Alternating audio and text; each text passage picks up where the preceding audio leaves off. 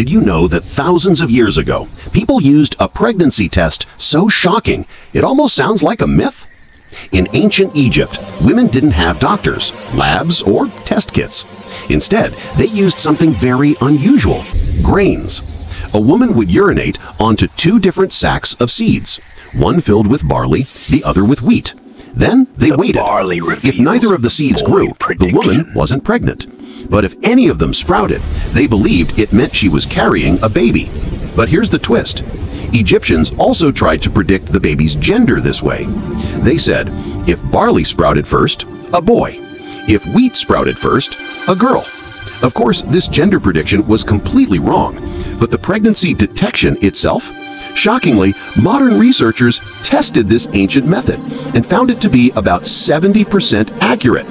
How is that even possible? Because the urine of a pregnant woman contains high levels of estrogen, and estrogen can actually make seeds grow faster. So, without knowing the science, ancient Egyptians accidentally created one of the earliest and most surprisingly effective pregnancy tests in history. A strange mix of superstition and real biology.